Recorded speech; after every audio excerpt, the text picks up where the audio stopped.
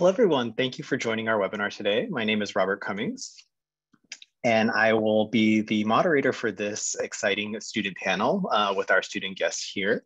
And I'm happy to kick us off. To start, if anybody has any questions, feel free to use the Q&A feature in the webinar. And we will start with just a brief introduction to the programs that we offer, and then dive right into our student panel discussion. And I'll have our student panelists introduce themselves in just a minute. So to start off, the MIT SCM program offers two programs of study. One is the SCM residential program, and the other is the blended student program. We have students from both joining us today, so they can provide their insights into both tracks. First, the residential program offers a 10-month on-campus experience. It is designated for early career professionals, so those who have 2 to 5 years of work experience and are looking to get a more specialized training in supply chain management and then return to the workforce with that new information that you've learned.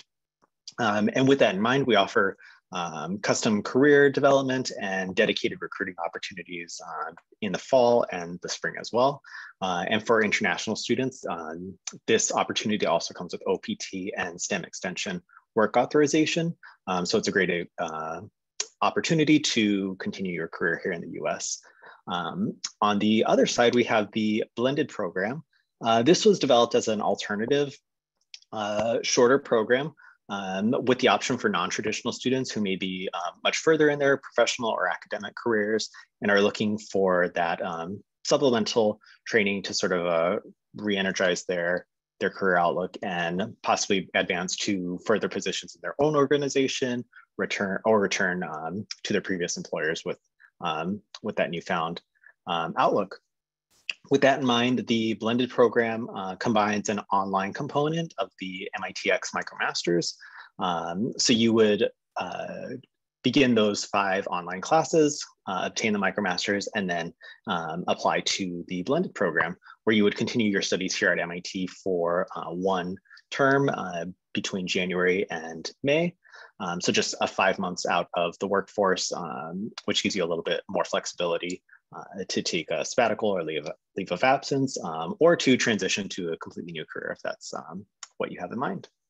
So that just sets the stage of the 2 program pathways we have. And then just to outline that more in terms of the timeline of each program, for the residential program, the onboarding period is from March to July. Since it's just a 10-month program, it is rather intense in terms of preparation over the summer, and then jumping right into our orientation in August, which includes introductions to our research program, recruiting prep, and making sure that you have the analytical background to really hit the ground running in the fall. For the fall and spring terms, you would have in-person classes here at MIT, dedicated supply chain classes, along with classes from the Sloan School of Management and the School of Engineering. We have career coaching, a research project that we mentioned earlier, and then a experiential study trek that happens in the spring. Along the way in the January term, which we call IAP, we have a 3-week period of collaboration with our Scale Partner Centers. Students from Europe, Asia, Latin America come to MIT to engage in this 3-week-long period where we have workshops, guest speakers, and a very large research expo symposium of your research experience so far.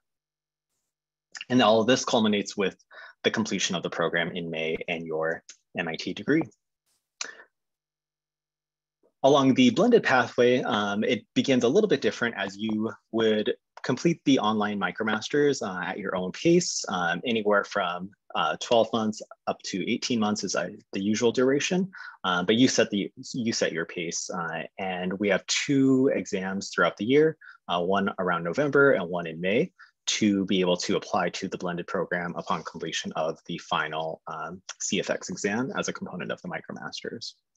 Once you apply or are admitted to the blended program, You would then start the same sort of intensive pre-work period as our residential students, but you would do it fully remote.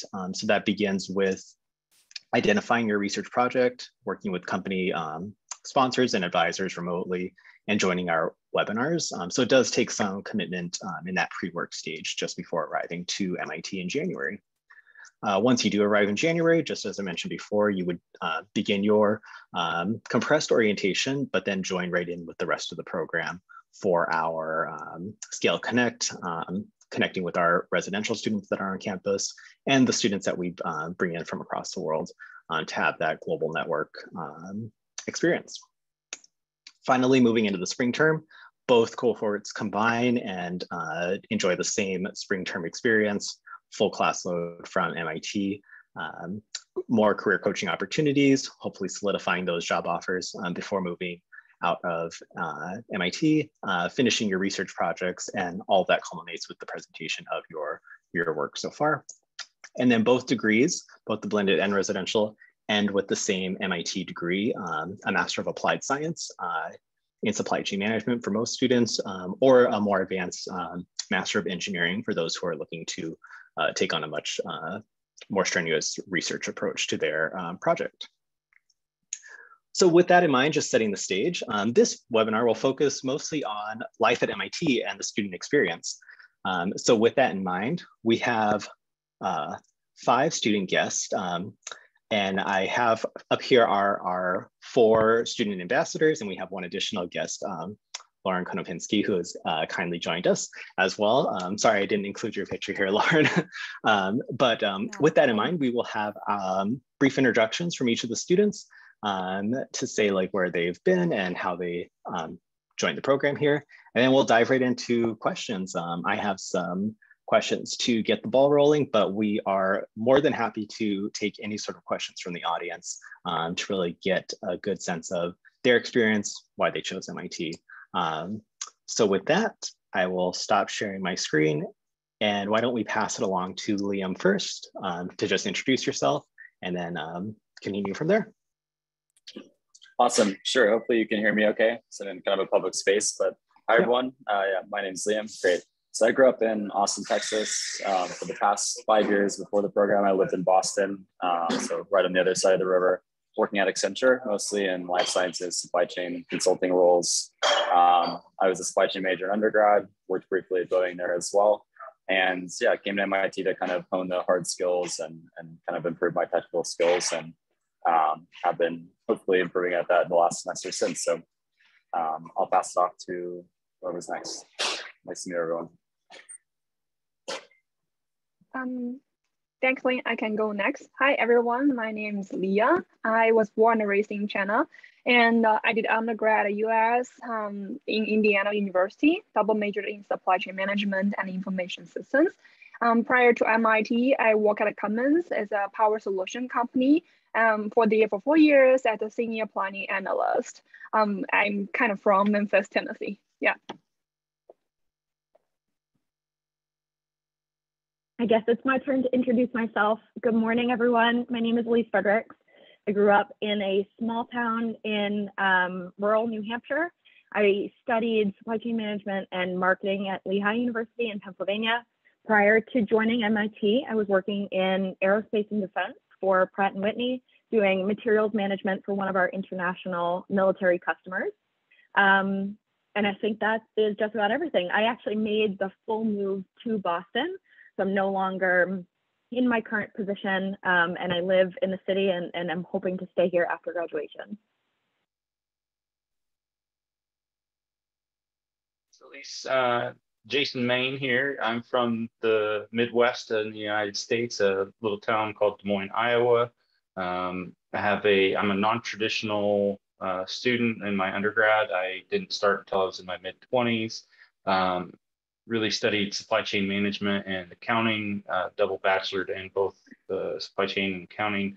Really kind of got my passion for supply chain in my earlier careers. That led me down this this path. It's very winding to get here, but I currently work in the utility sector, have some background in analysis and commodities management, as well as my most recent role, which is a program manager of our warehousing.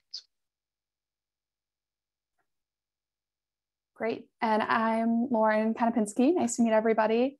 I am from Chicago, Illinois. I did my undergrad at the University of Illinois in Urbana-Champaign and double majored like Leah in supply chain management and information systems. Prior to coming to the program, I was with BP. I joined through like a graduate rotational development program in marketing and sales, finance and supply. And then most recently was working in like the digital transformation space within our supply and midstream division. I'm part of the residential program here at MIT. Excellent. Thank you, everybody, for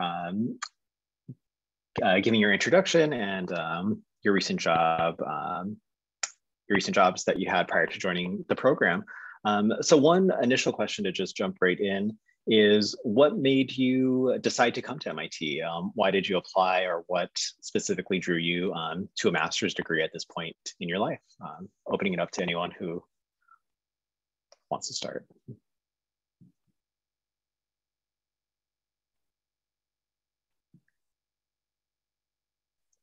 I can start with, oh, go ahead, Elise, you first. Sorry, I feel like everyone wants to jump in at the same time, but I'll make mine brief. I am in a transition period, actually in my career. I'm using this master's degree to pivot the direction that I'm going, or the discipline within the supply chain umbrella that I'll focus in. But what drew me to MIT specifically is the opportunity to learn from some of the most brilliant minds in this field. I'm just constantly in awe of the research that not only our professors, but the partners of the CTL have been able to accomplish. And I wanted to study under them. So that was really what drew me to this program. And I did choose to do a master's in supply chain as opposed to a more general degree, because I've found that this is the field that I'm very passionate about. And I wanted to make sure that I was the subject matter expert in all things supply chain going forward. So that is what drew me to this program. Awesome. So I think I hinted on this a second ago, but yeah, for me, I wanted to first be in a program that was only 1 year. So it was a big pull for me. I think for me, 1 year is perfect, and the 2-year MBA was a bit too much. But the other thing that drew me was, for me, it's a nice blend in this program of kind of a supply chain business perspective and engineering perspective. So a lot of our coursework is in Sloan, but a lot of it is more engineering focused as well. So I felt like in consulting, I was working on a lot of soft skills and presentation skills and those kind of things for a long time, but I hadn't had a chance to actually like learn from a bit more of a technical perspective. And obviously there's no better place than MIT to do that. So that was one of the big pulls for me, is that kind of towing the line between business and engineering. Yeah. Oh, go ahead, Leah. Oh, thank you. Yeah, I'll be quick. So yeah, I think the biggest reason for me to join MIT this program is because my managers, they graduate from this program, both of them, and back to Cummins where I work, there are several colleagues, all of them actually come from this program. I work with them a lot on projects. I'm very impressed by their knowledge and their talent. I know that supply chain is something that I want to stay. I want to be a subject matter, like Lisa mentioned. And I know I'm due supply chain master. So, and it's a 1-year program. I don't need to spend 2 years in school. That's too long.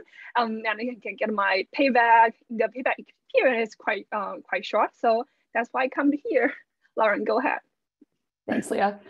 So I first heard about this program through the Supply Chain Excellence Program. So MIT works with some undergraduate supply chain programs across the US and offers a scholarship. So that was something that I had kind of on my radar since graduating from undergrad. I don't know if anyone on the call is from like a participating university, but if you have any questions, and Jason is a fellow supply chain excellence student. So if anyone has questions about that, feel free to ask. Yeah, really, just finally wrapping this up, echoing everybody's sentiments. The short term of the program is highly motivational for, at least for me. I also was the participant in the Supply Chain Excellence Program, where I had a professor who got his master's, got his PhD here. And I was considering a traditional, master's of business analytics, something like that. And he said, really, if you want to make a difference as a practitioner in the industry, go with the master of supply chain from MIT. So I had, some incentives from the short term of it, having been a non-traditional student, I was already behind the 8 ball. I felt like in terms of getting my career, because I changed at the age of 32 what I was doing. So that's been a big part of it. And then just, like Elise said, some of the most brilliant minds are here, and the things that they're unlocking and looking at and solving are amazing. And it's nice to be a part of that. That's great. Thank you, everybody, for your insights. And I know that is that's probably the hardest starting point for prospective applicants to decide if they're ready to take the plunge and invest the time and money to join the program. So I think you've offered some great examples of your success so far. In that same vein, one great question that we have from a guest online is, what do you wish you had done before joining the program? So is there something that could have prepared you more, or something that you would have done differently before getting to this point? I have one right off the bat. If you're not, me coming from a non-traditional role, my background's actually in law enforcement. Spent a 10-year career dealing with people in a correction setting. I did not have a ton of research experience. So one of the hardest things for me has been diving into academia in terms of research papers. I didn't have to do a ton of that in my undergrad. So it was a skill set that was not really very roughly honed for me. So I wish I had spent a little more time studying that and being a little bit better at diving into the research side of things. I feel like that would have been more helpful.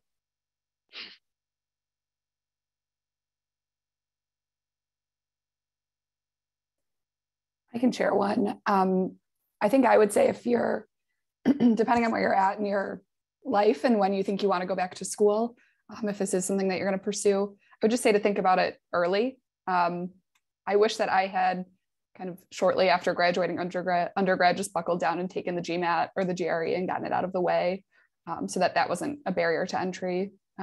Later, when I was thinking about applying, I think it would have been easier when I was fresh out of school and used to studying. And those scores last for a little bit, so you can kind of see when you want to take that. And just in terms of like research and looking into programs, because I did explore like MBA programs, going back part-time, looking at a few other programs around the country. It's a good amount of research. So I would say just start early, so you're not bumping up to deadlines. Yeah, I'll just echo that a bit. Elise, go ahead again. We're always the exact same spot, no worries. Go ahead. Mine is not necessarily just something that I wish I had known or would have changed, but it's actually something that I would encourage others to do. I am a blended student like Jason, so I did the 5 MicroMasters courses before going through with the application process, and I took no breaks in between taking those classes and applying to the program. And I think that was a real asset. That was a real benefit to me, because I had all of the knowledge that I had just learned, and I'm just carrying it right through until graduation in May. And I feel like that quick timeline really did help me. So I would encourage all of you who are considering the blended route to try to work that schedule so that you do the 5 courses in 18 months or whatever is a good timeline for you, and then go right into the program. There are some people who took some pretty significant gaps, but I think that it would benefit you in the end if you did it more at an accelerated pace. Awesome. Yeah, I was just going to say, like, echoing Lauren's, it's a long process from application to entry and everything, whether that's like an MBA that you're looking at or this program, but just start early. If you're worried about doing it, 1 year or the next, just apply this year. And if it doesn't work out, like, you have the next year versus, if you're a year late, then it's maybe your only chance where it makes sense in your career. That's not as optimal. So just, if you're thinking about it all, I'd say get started early. It's a long timeline.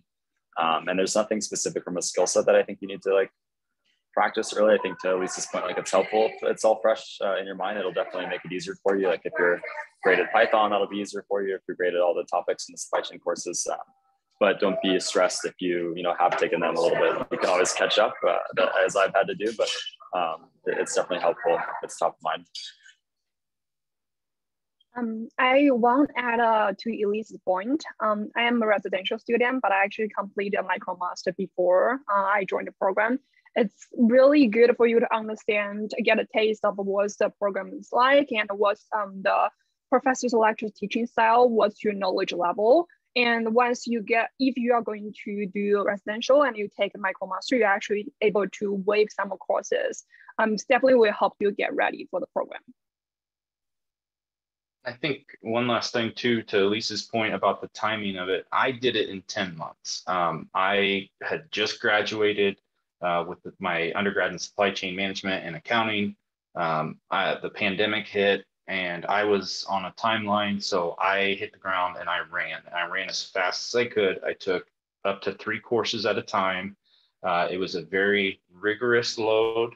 I would spend 6-7 hours a night working on the coursework. So remember to take it at your pace. If you need to do 2 or 3 years because that's what your finances provide, or your timing because you have other obligations, family, whatever, make those adjustments. But the quicker that you can do it, the better. The more knowledge I think that you'll retain.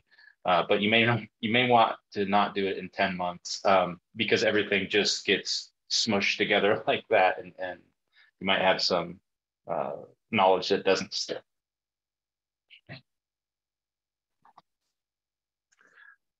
Great, Jason. Thanks for the insight.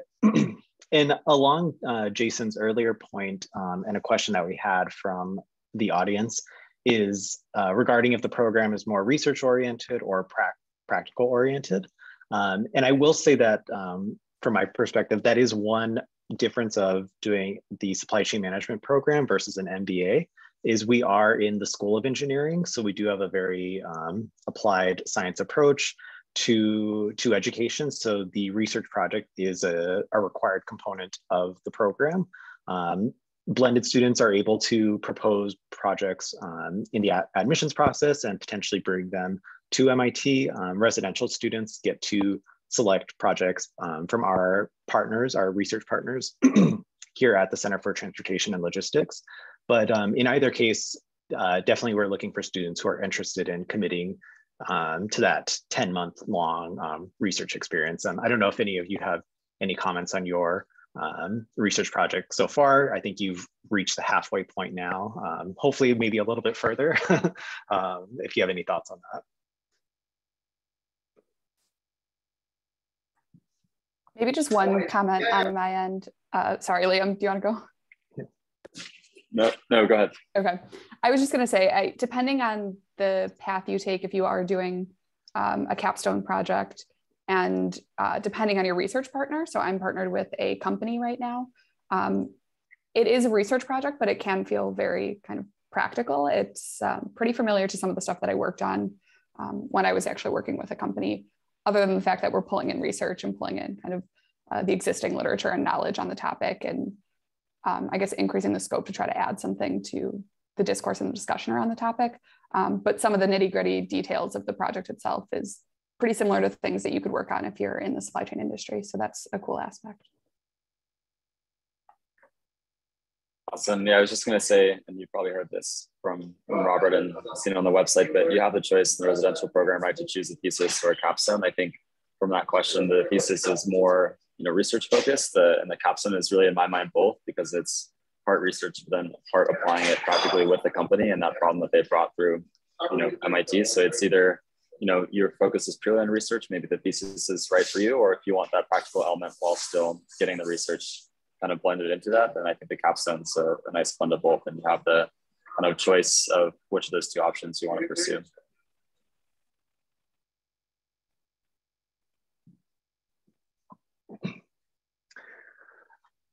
Excellent.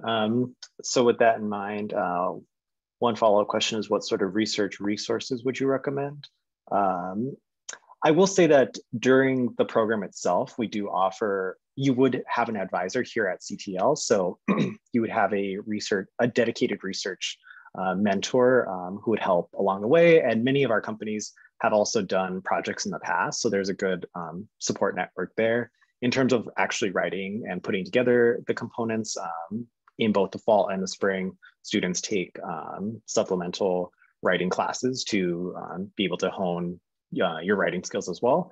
So those are just additional components to the research process overall.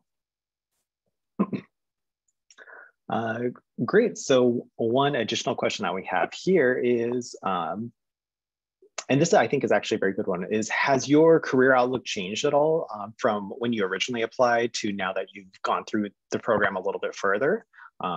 Did you always know that you wanted to do like job X, and now going through the program, you actually got an offer from job Y and it's much different than you would have thought? So any thoughts there just on your career journey so far?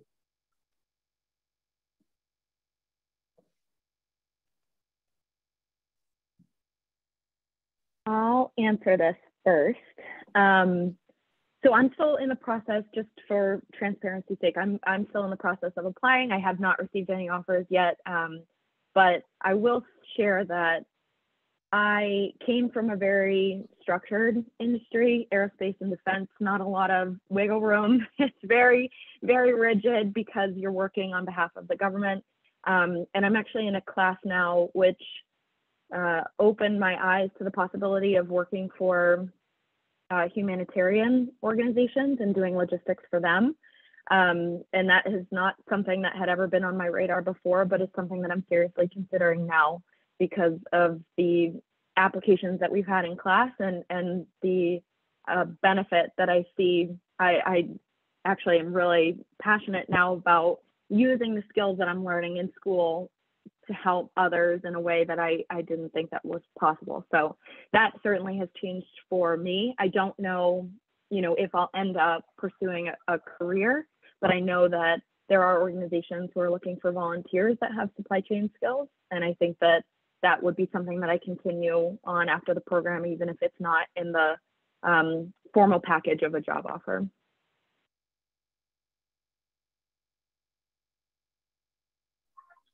I'll go next, I guess. I think for me, it hasn't changed it so much just because I came from consulting and I plan to return to the consulting space afterwards. But I definitely used it to sort of pressure test, first of all, like, is this something that I want to continue to do? Because we have the chance to see lots of firms come in and give info sessions, and alumni come in and give kind of more details about their role and what it's like. And for me, it was a good way to pressure test that this is something that I want to do. But I will say that it has kind of enhanced it from a perspective. Like in my essay wrote that I probably will, return to consulting, but with a whole host of skills that I didn't have before. And hopefully the ability to kind of climb through the kind of consulting ladder a lot more quickly than if I didn't have that. So I think for me, it's definitely enhanced it. But as far as like the outlook, it's been able to remain pretty steady for me as far as thinking what I want to do when I come in to what I'll end up doing when I come out. I can go next. So my background was in automotive industry, and prior to the program, I was open for anything. I want to try maybe tech or consulting. It's definitely one of them. But I'm open for everything. So I prepared both, like a lot of behavior interview and case interview. And I ended to get a consulting offer. So I guess that's where I'm gonna go after the program. And I know that I have many friends in this program. They were in like Elisa Pratt Whitney, and they are looking for healthcare opportunities. And I know some friends, they work in Microsoft before, and they are looking for more sustainability role. So the resource in MIT in our programs a lot. It definitely can help you to switch gear to go to the industry you've never been before. Yeah, maybe just echoing Leah's point, my background is in the energy industry. I will caveat this with, again, I don't know where I'm going after the program, still exploring and still recruiting and looking at returning to my previous company. So a lot of open doors at the moment. But one thing I've really appreciated about the program is just getting exposure to what supply chain and supply chain roles could look like in different industries. I think it would have been hard without coming to a program like this to make the leap from oil and gas into another industry. without this kind of stepping stone. I have gotten feedback that my resume reads very oil and gas and my experience, so it would have been hard to do on my own. And I've appreciated just opening that those doors, I guess. I would say it was tremendously changed for me personally, just because of I'm in the utility sector, my capstone's on my company, I'm planning on going back to that company. But it did give me an appreciation for the other opportunities that do come out of this program. And then a piece of that question that I don't know that we really touched on is one of the biggest benefits. It's the 4 other people that are sitting on this call with me. The cohort that you join into when you first join the residential program is going to be about 41 other people, but when we blend together with the blended and the residential, it's going to be 81 of some of the smartest peers that you have from across the world, and the program staff, Robert, Len, John, Justin, they all are so tremendously helpful, as well as the research faculty. That's one of the biggest benefits of the program that you get, that exposure and then building that network. It's something that I'll emphasize now, but when you get here, they will emphasize over and over and over again. Thanks, Jason. That is definitely one hallmark of our program that we definitely pride ourselves on, and I'm sure all of you on the call can probably list at least a dozen alums that you've already interacted with or heard from over the past 5 to 7 months. And that network is really very important to build those connections and learn from others and then pass on the skills. So I'm sure we'll have all 5 of you back in some capacity in the future as well for the next class that may be watching right now. Sort of along those lines of the connections or somewhat non-academic components of the program, have there been any activities or opportunities that you've explored at MIT, in Boston, in Cambridge, that you feel like are worth sharing? I know it's we sort of keep within the bounds of our program in E40, but there is definitely the Sloan School of Management and lots of programs and offerings throughout MIT. Any that come to mind that you would like to share? So for me, of particular interest, being in the utility space, it's something that I'm a little bit fascinated by, is the research on nuclear fusion that's going on here on campus. There's a tour that our group's going to be taking a little bit later with some of the nuclear program. That's just super fascinating as we move away from more dangerous technologies in the power space, or those technologies that are contributing to climate change. That's something that I've been watching for a long time and keeping a close eye on. I think it's super interesting, and I love that it's on the same campus that I'm on right now. Yeah, I'll sort of add, I think taking your perspective, Robert, of outside the academics of our program, but still within academics overall, I think you have a lot of opportunity to explore, especially if you kind of do your credits strategically, some of your other interests. So what I've loved about having access to the rest of MIT is I'm able to explore some of those. So for example, I worked in pharma clients for a long time. And so life sciences is a space I really like. And last semester, I got to take a completely unrelated class to anything else I was working on, but it was on the kind of principles and practice of drug development. So it was with a bunch of cross-registered with like Harvard PhDs and applied math students and like bio majors and a few business majors. And I was the only supply chain person in that class, but supply chain came up a few times in the context of, drug manufacturing. So I got to lend some helpful insight, but I think that was an awesome way for me to just sort of fling myself like in a whole different direction on campus and explore something new and kind of like challenge myself that way. But it's it's a world-class sort of professor that teaches it. It's an amazing class. So it basically speaks to the network and the power of MIT that you have access to by doing this program. And so if you have some other interests outside of supply chain, like Jason just mentioned, or for me, kind of life sciences, you have the opportunity to explore that at the best university for science and math that exists. Yeah, maybe just a couple random things from me. I think to Liam's point, a lot of opportunities within the grounds of the university, and I've enjoyed just being back on a campus. I've joined like a graduate women's book club, so kind of trying to take advantage of making my own schedule and having a bit more freedom than I did during work life.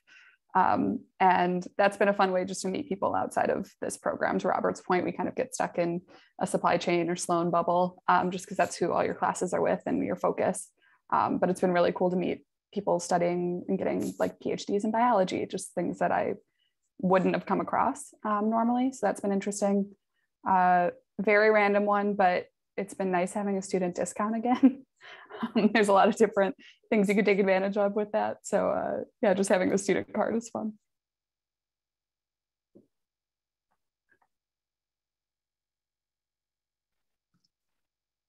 Yeah, I think even as staff members, I just went to the Museum of Fine Art last weekend, which is free. So it's actually great to be so closely connected to the city that you can explore those things as well.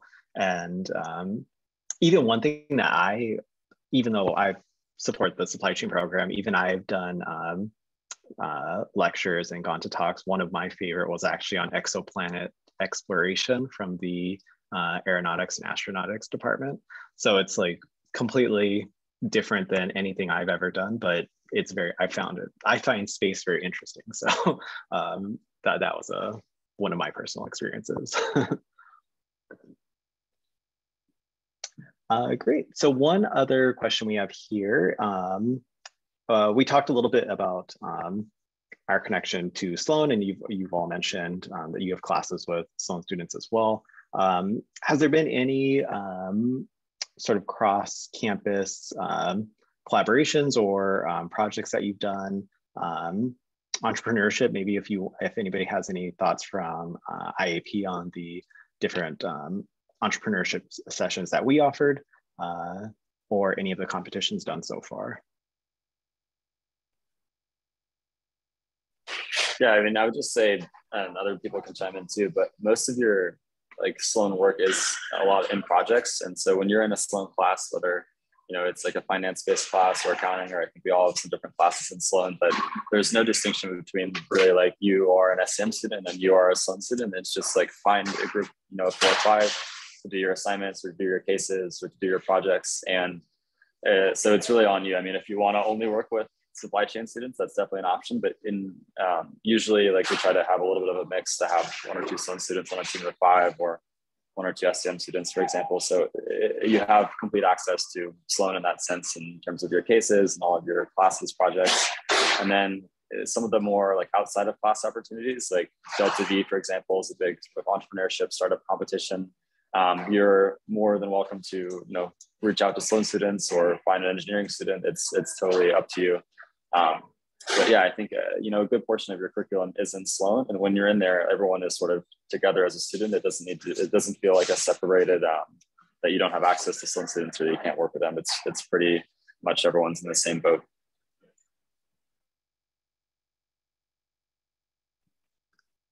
Yeah, I will say one benefit and on the other side curse of the program is that there's no restriction in terms of, there's no restriction on the number of classes you can potentially take up to the limit that we have within the program. So that means you can explore classes outside of MIT or outside of SCM or even MIT. If I don't know if anyone here took a Harvard class or not. There's always that allure, but we try to keep you close by since there's plenty to still do at MIT.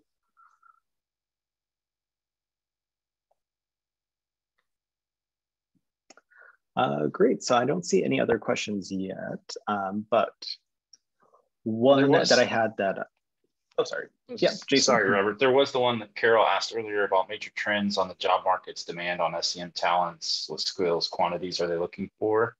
That was something that I was hoping that we'd get to. One of the things that I took before I finally settled on my schedule, took an operations management course.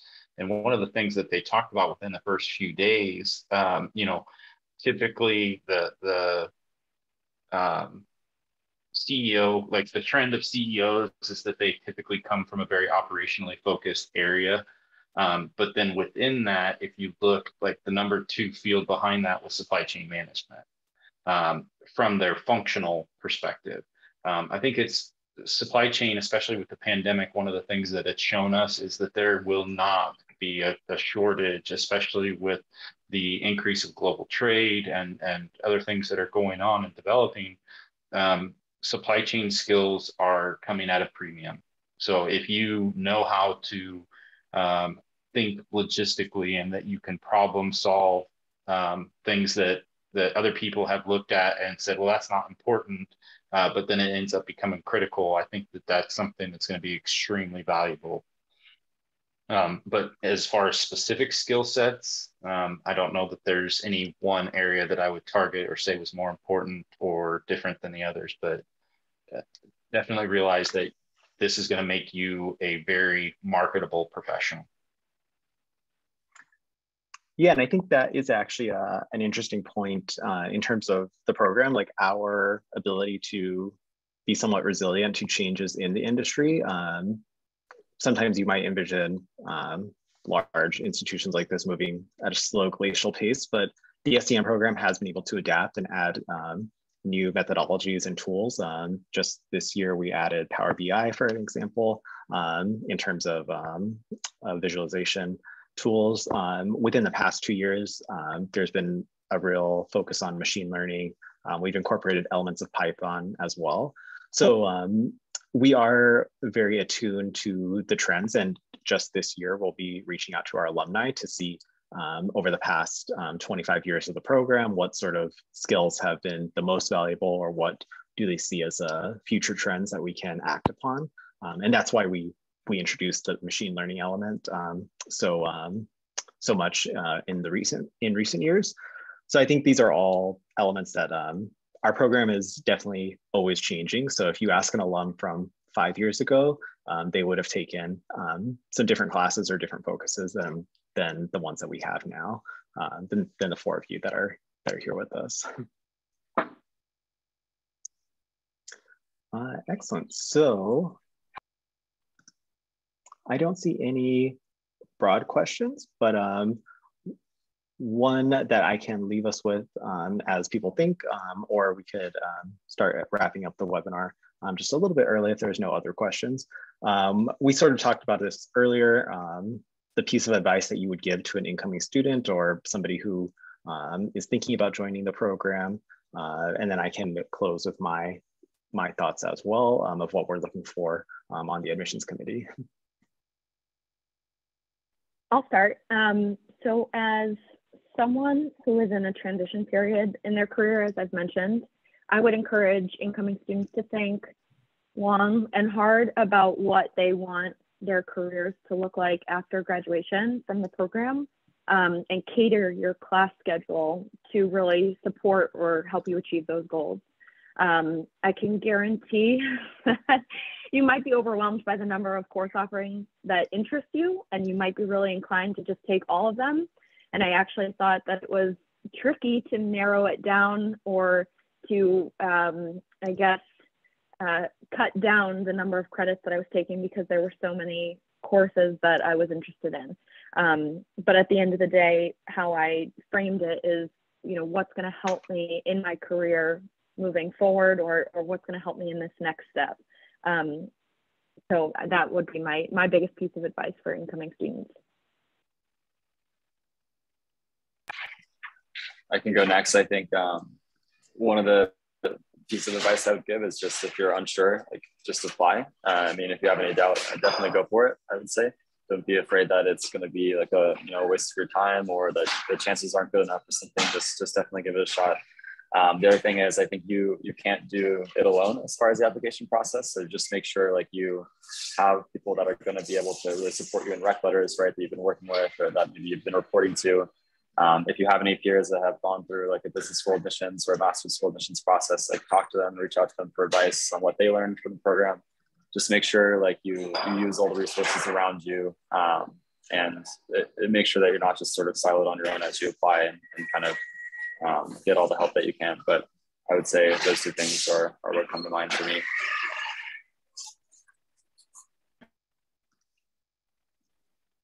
I want to add one thing is do not afraid to ask for help, no matter as current, like the previous students or cohort. Initially, I was kind of afraid to asking people just to help me understand the program more, because it's wasting, it might just taking me a lot of time. But everyone is willing to help you. They would love to give you advice and help you need. Just don't afraid, don't hesitate, go for it. Had a unique advantage in that two of my classmates from undergrad had actually gone to the program before I did. And they subsequently ended up being the ones that were pestering me about joining if I was going to be applying to the program. They reached out and said, hey, you know, would you like to, or you think about it? But one of the things too is one of the CTAs that was instrumental to my learning during the MicroMasters also went through the program. And like Leah said, that network of ask questions, learn, have somebody, you know, could you read this letter for me or read my proposal for me? That's actually what Danielle did for me. I wrote a proposal for my application, and she was there and willing and very insightful in helping me to kind of tune that. I definitely did not get into MIT by myself. I had a vast network. My wife was very supportive. My family is very supportive. And then all of my peers that helped me to be here today are the reason that I am here today. I definitely did not go it alone. So I think that's a point that Liam brought up that's crucial, is remember that you are not in this alone. Ask questions, ask for help. And you know, I'm certainly willing to, if you guys want to reach out, find me on LinkedIn, run any questions by me. I'll answer anything for you. Excellent. Yeah, thanks so much, Jason. And yes, one resource that we like to do a little shout out for is definitely our student blog, where you can see stories from our current students and previous students as well, sort of navigate their experience here at MIT, reasons to apply, and the possibility to also reach out to them. So just wrapping up, one additional note in terms of application tips, the tips that our student panelists have provided are definitely 100% in line with what we are looking for as well. Two other smaller components to keep in mind when you are submitting your application. One is our video statement. It is very helpful for the admissions committee to get that sort of 2-minute snapshot of why you want to join the program. And we definitely ask that you really try to be yourself. Underline there, avoid reading a script. We want to see like why you're joining the program, what you hope to get out of it. And it can be really minimal. Just joining a Zoom call and recording it is definitely fine.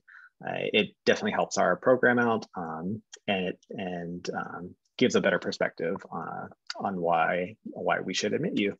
Another important aspect that's worth highlighting is just your resume. Since work experience is a component of the program, 2 years minimum, just making sure that you meet that requirement in some way. But when you're laying out the resume, make sure that it's clear, identifying your experience, when it was, so that we don't have to hunt for the information too much. It should be that one page concise information, which is what will really help us review applications.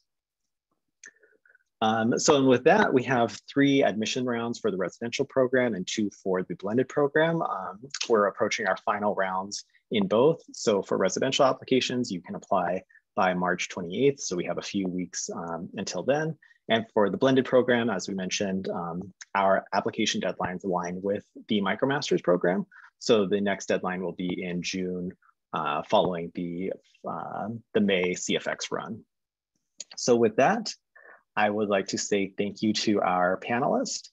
Oops, maybe stop sharing. Thank you to our panelists for joining here. And of course, anyone online or watching this video afterwards, feel free to reach out to us at scm@mit.edu. And we look forward to reviewing your applications or answering any questions in the future. Thanks again. Bye. So everybody, good luck.